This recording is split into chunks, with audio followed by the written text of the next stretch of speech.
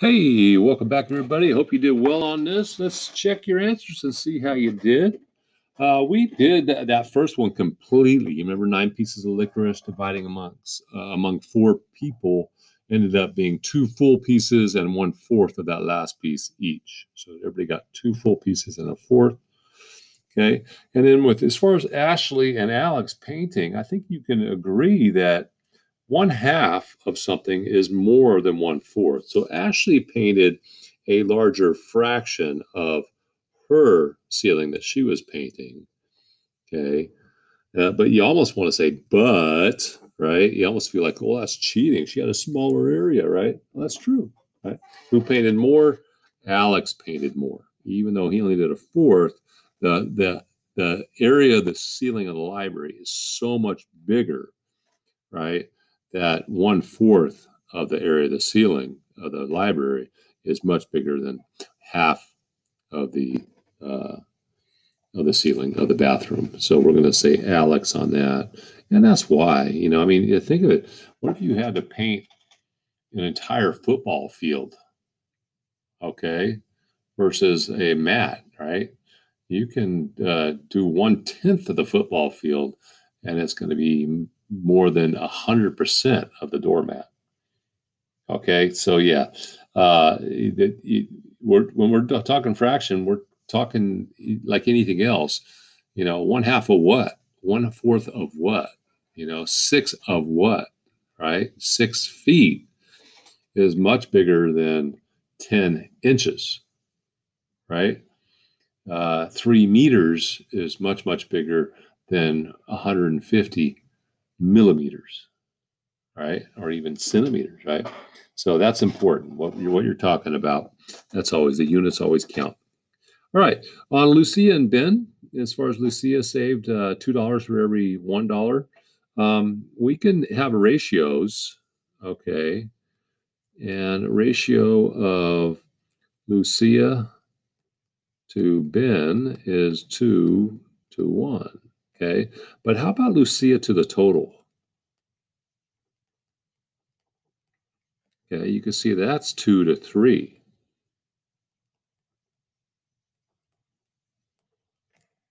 Okay, 2 to 3, and again, you can write it like that, you can write it like that, and you can write it like this, right? Well, if the total is 150, then what's going to go here? I did 3 times what to get 150? 50, right? So 2 times 50 is 100. So the total Lucia should have saved would be 100. And let's double check. Ben to the total, Ben to the totes is 1 to 3. And if that is 1 to 3 like that, and the total was 150, 3 times 50, 1 times 50, that would mean that Ben did 50. And let's just double check that. That would mean Lucia did 100 plus Ben doing 50, and that total ends up being 150, and that works. Okay? All right, so that's all about finding the rates, okay, and using those ratios, applying it to more. Multiplying fractions is easy. 2 times 2, 3 times 7. Here I can multiply first and then simplify. 4 times 3 is 12. 7 times 4 is 28. And then simplify, recognizing that 4 goes into the top and bottom. But I could have done that here. I could have recognized that 4 goes into the top 1 time, the bottom 1 time. Remember, 4 times 3 is the same as 3 times 4. So 4/7 times 3/4 is the same as 3/7 times 4/4. What's 4/4? That's the same as 1 over 1. So my answer should be 3/7. Let's just double check. 4 goes into 12 3 times, and 4 goes into 28 7 times. Same answer. Okay, same idea here. What goes into the top and bottom? I have a 3 here, 13, and a 10 here, 5. Ooh, looks like 5 goes into 5 and 10. 5 goes into 5 1 time. It goes into 10 twice. So now I go 2 times 3 is 6, and 13 times 1. I'm done.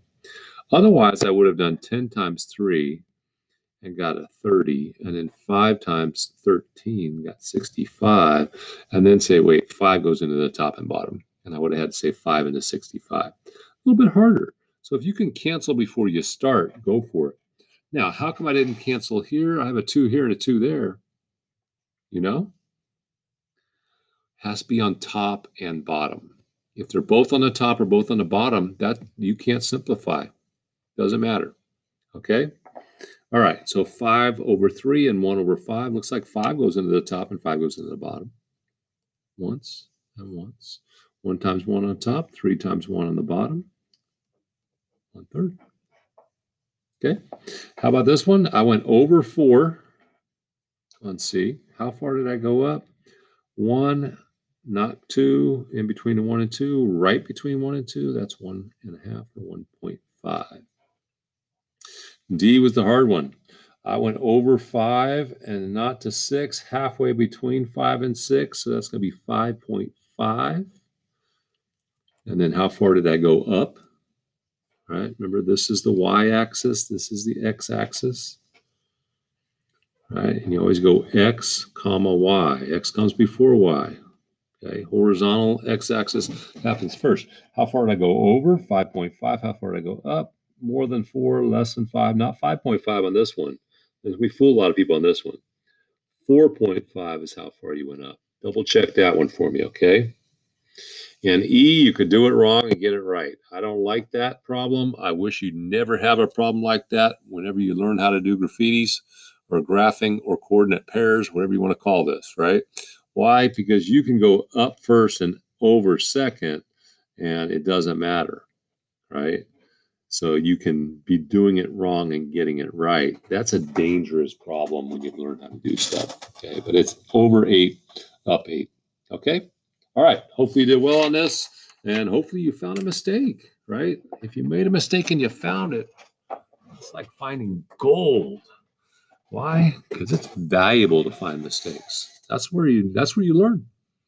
All right, have a good one, everybody.